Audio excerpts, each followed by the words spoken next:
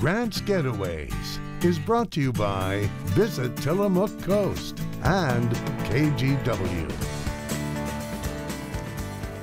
All right, I'll grab the back, you grab the front, and we'll be on the water. Take a deep breath and savor a place meant for the quiet times. This is the last of the highway you will hear or see.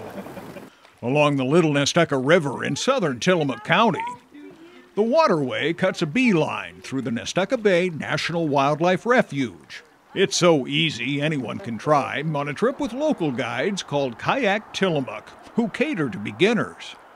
Some days this is just chop city down here, lots of wind on this. So we've got the latitude to go upstream. We can go on up into a different environment. We wear layers, and a light rain jacket is smart too. Cap and gloves as well.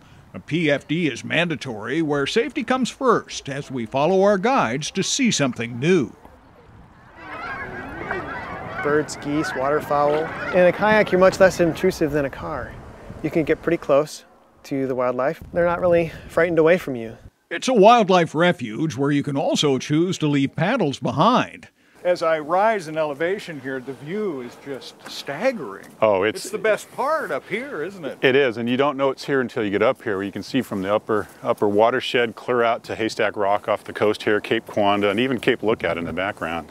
A refuge trail is just off Cannery Hill Road and meanders across heart of the refuge. Biologist Roy Lowe says Nestucca Bay Refuge was established in '91 to protect Canada geese that migrate from Alaska. All 6 subspecies that you could regularly see in Oregon are here. In the 80s, we had about 1,000 geese wintering here, and last year our peak was 6,000, the year before 9,000, so more geese are present here. It is a stunning viewpoint that offers a breathtaking panorama from the mountains to the sea. Sunset would be spectacular. Sunrise, foggy day, you know. If you've come here once, that doesn't mean it's going to be the same the next time, you know, and it can be spectacular depending on, you know, the conditions. Back on the river, paddlers glide past as the tide rolls on. The Little Nestucca River is a timeless trip and easygoing adventure. It is really the best of both worlds because you're seeing the land from the water as opposed to seeing the water from the land. It's a much more intimate experience. You really feel like you're in nature. On the Little Nestucca River with photographer Jeff Kastner. Enjoy your refuge. Grant McComey, KGW.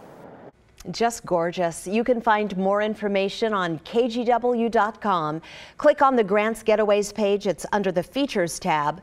You can also watch his 30-minute show. It airs Saturday afternoon at 4 right here on KGW.